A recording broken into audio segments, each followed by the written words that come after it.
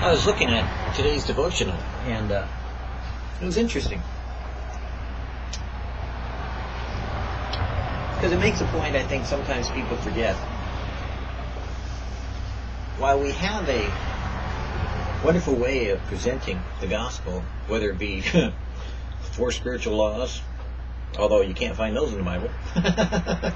Oh, you can find the scriptures, but you can't find any place where it says there are 4 spiritual laws, but that's okay. Or the Roman road, which you can't find the Roman road in the Bible, but there's scriptures that they use for the Roman road, but that's okay too, because that's one way of sharing the gospel. And matter of fact, you can't really find the gospel because it's really not called the gospel, but kind of sharing what Jesus said to do. But anyways, the message,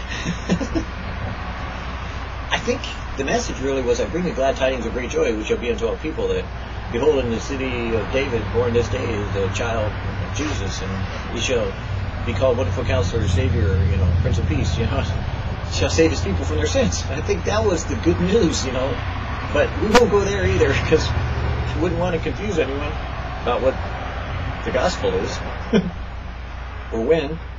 But anyways, today's devotional, as opposed to my theological discussion, is talking about something very interesting. It's discussing what Jesus did. Because sometimes people like to say, well, God loved the world so much that he gave his only begotten Son, that whosoever believes in him should not perish but have everlasting life. And so they just take the idea of God's love and run with it, which is true. God loves the world. But without Jesus dying, you're going to hell. Oh, oops. Forgot that part. Yeah, because you see, there had to be a price to pay. There had to be a sacrifice made for sin.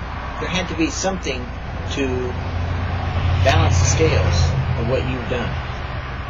And you can't balance them yourself. Sorry.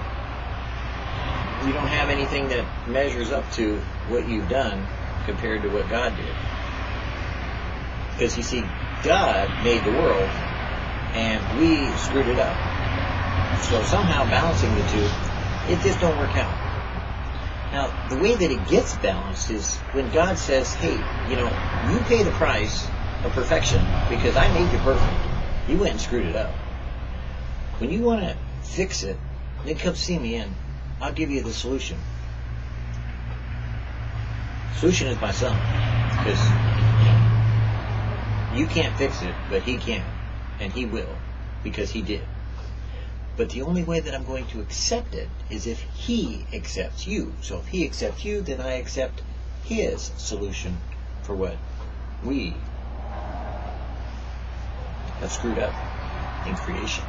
Because that really is what it boils down to, is that it wasn't Satan that screwed up creation. It was you. Yeah, you and me. Because if we would have been put in the same situation, we'd have done the same thing. Yep. I know you don't think so. That's okay. So, fine. Even if you don't think so. Jesus died so that you could live. Jesus paid the price so that you could have salvation. Jesus gave his life so that you could live his life that he would no longer have in this life for us, except that we accept him to live through us. And so he would come in us. Now, I know that didn't make any sense at all, because those are all lots of theological terms. But you see, in this devotional, we're dealing with utmost. So we don't always talk in simple terms. We talk about propitiation, atonement, sacrifice, sanctification, all those kind of like technological terms that you can't find in the Bible. Although propitiation, maybe. But what it boils down to is Jesus died for you.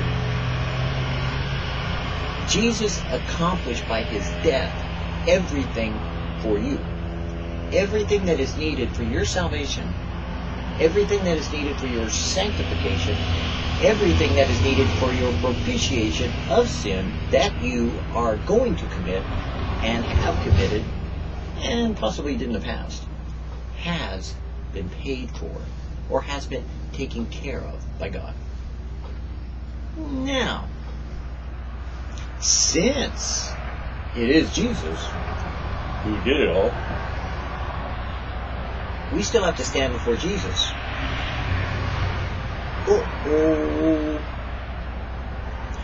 And while people like to say at the judgment seat of Christ there's no condemnation, I want to know about those people that cast out demons in Jesus' name and raised the dead in Jesus' name and did all these marvelous works in Jesus' name, because I think it says in there that they stand before Jesus and they say, but Lord, didn't we do all these wondrous works in your name? Didn't we do all these things in your name? Didn't we look like a Christian? Didn't we talk like a Christian? Didn't we act like a Christian? Didn't we have the assurance of God so that we knew that we were once saved, always saved? Didn't we, Lord? And Jesus looks at them and says, I didn't know you, you workers of iniquity. Depart from me.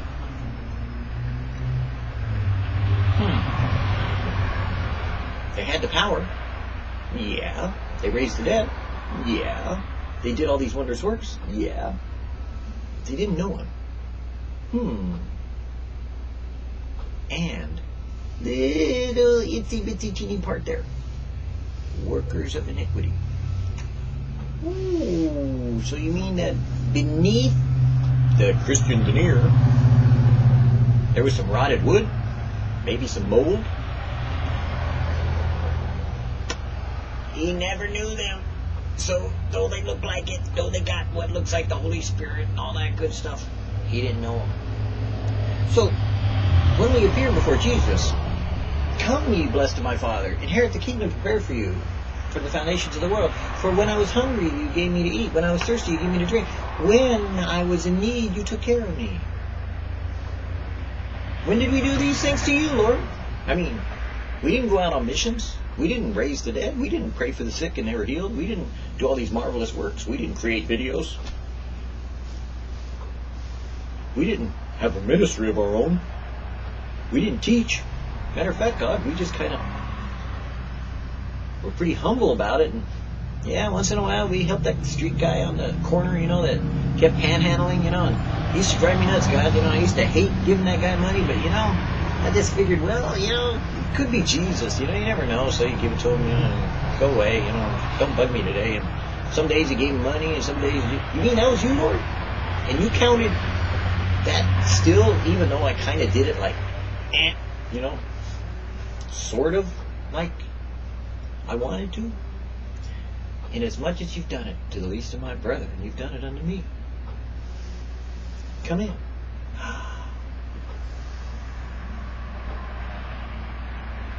So I think, maybe I'm wrong. Maybe. Yeah, maybe I'm right. Uh-oh. Maybe there's something more to this judgment seat of Christ than meets the eye. Because although it doesn't sound like that they are cast away from Jesus like to condemnation, I think it sounds like they're just cast away from Jesus because condemnation, because there was weeping and gnashing of teeth. Maybe they got cast in the tribulation period. Oops, we don't talk about that. But what we do talk about is what Jesus did for you. So what are you doing in respect to what Jesus has done for you? Because everything that you could do has been accomplished. So since everything's been done for you, what are you going to do about it? I know when I asked Jesus, what do you want me to do? He says, love the Lord your God with all your heart, with all your soul, with all your mind, with all your strength. I go, okay, cool. That's very esoteric. I can do that. God, I love you. Do you really? Then you do what he says to do, right? Yeah, sort of. Or could it be that you spend time with God, getting to know Him. You spend time trying to find out who He is. You spend time with someone you want to spend time with, because you want to know God in a more intimate way. Well, as long as you don't wipe me out, God, I'd kind of like to get to know you a little better. Maybe. Maybe there's more going on up there than's going on down here. And maybe we're supposed to seek first the kingdom of God and His righteousness. And maybe all these other things will be added unto us. Maybe we should do what Jesus said to do. It is finished. I have finished the work which thou hast given me to do. John 17:4. The death of Jesus Christ is the performance in history of the very mind of God. There is no room for looking on Jesus Christ as a martyr. His death was not something that happened to him, which might have been prevented. His death was the very reason why He came and lived. He came to die. Never build your preaching of forgiveness on the fact that God is our Father and that He will forgive us because He loves us. It is untrue to Jesus Christ's revelation of God. It makes the cross unnecessary, and the redemption much ado about nothing. If God does forgive sin, it is because of the death of Jesus. God could forgive men in no other way than by the death of His Son, and Jesus is exalted to be Savior because of His death. We see Jesus, because of the suffering of death, crowned with glory and with honor. The greatest note of triumph that ever sounded in the ears of a startled universe was the sounded on the cross of Christ as He spoke and said, "It is finished. It is accomplished." That is the last word in the redemption of man.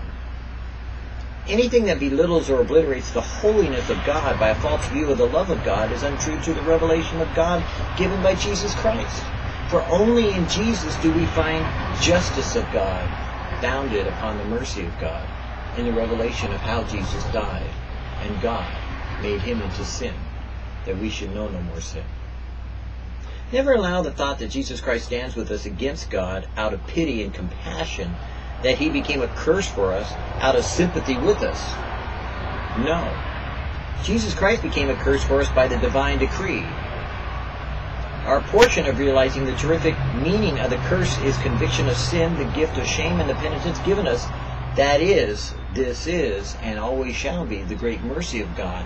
For we should recognize that it was of God and by God that He chose to die for us. For we would not die for ourselves, much less for another, and we sure wouldn't die for our enemies.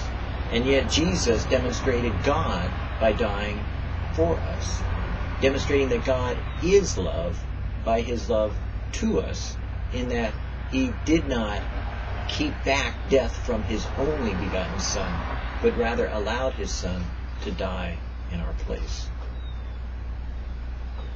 Jesus Christ hates the wrong in man, and Calvary is the estimation of His hatred. He sees the corruption that we are, but He knows this redemption that He purchased, and the salvation that He brings, and the revelation of God that He was able to make known unto man, that we could come to God and be made born again, not of the flesh and the corruption, but of the Spirit and perfection. Wow. Imagine that. Is there anything that we could do for Him? Maybe there's something we could do with Him.